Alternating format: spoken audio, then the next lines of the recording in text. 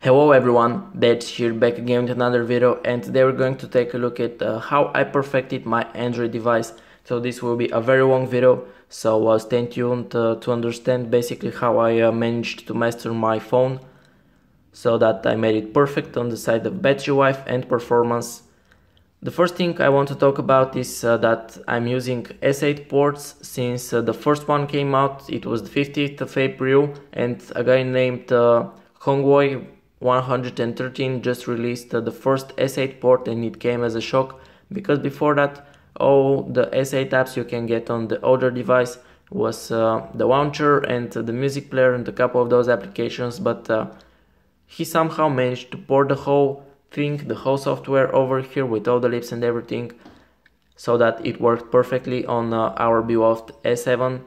So after that a lot of softwares just started coming out and a lot of new versions, and after 5 months I can easily say of trying, I managed to find the perfect one for me. So this is Ambassador version 5.0. So far this is the latest version for this software. It comes with the latest Android security patch.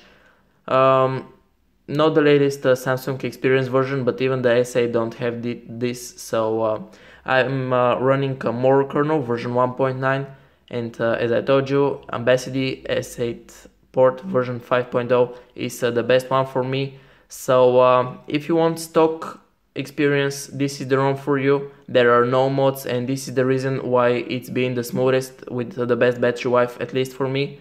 So I got no hiccups, and basically it's just working how it should be, and it's been the most responsive ROM that there is out there right now, and I've checked everyone you can see in my channel, and there are even a couple of them that I tried but I didn't make a review of them. So these are Danidec ROM and Ice Renovate. So these are two ROMs that I did not make reviews on them, but I've tried them.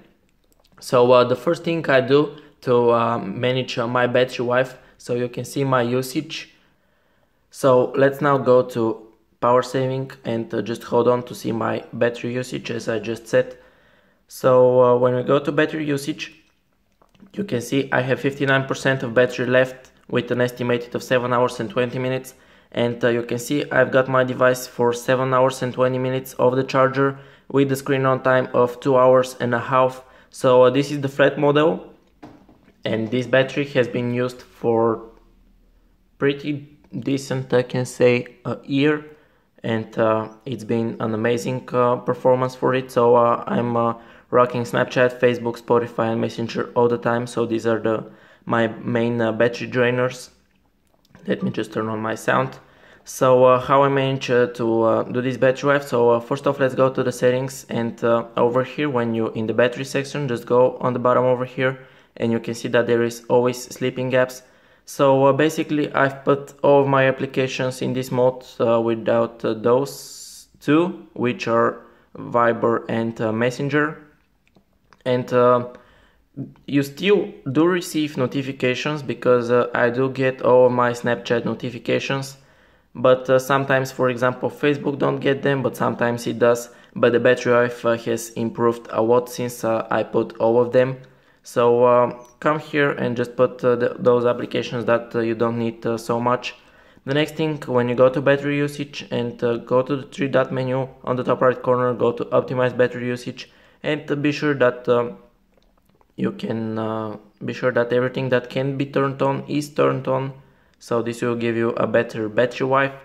So the next thing, which is kernel related, so I'm rocking more kernel version 1.9, as you can see over here, is mTwix. So this is an application which you get also on Notorious kernel, and when you install it, you can see that over here you can manage your CPU and GPU, also the wake walks.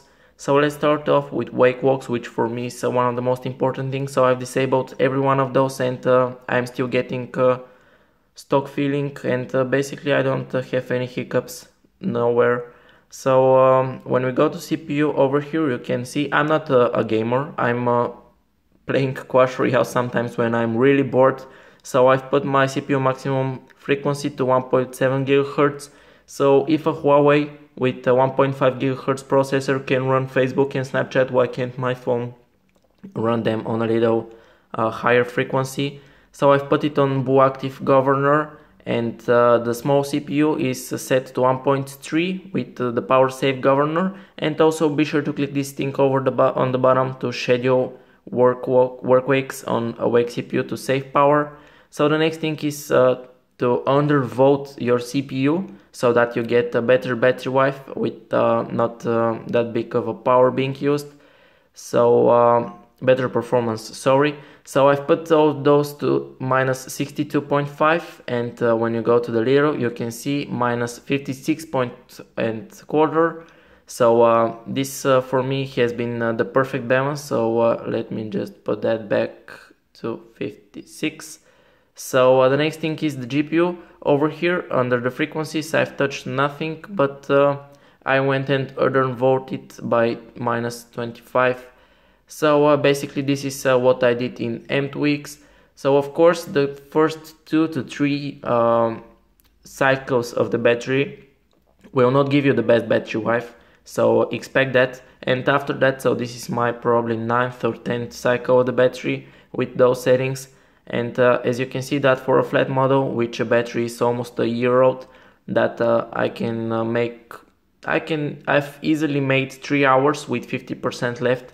And I'm always running on 4G or Wi-Fi, and it's been amazing for me. So I don't use Greenify or any other applications. This is the only tweaks I do for my battery life.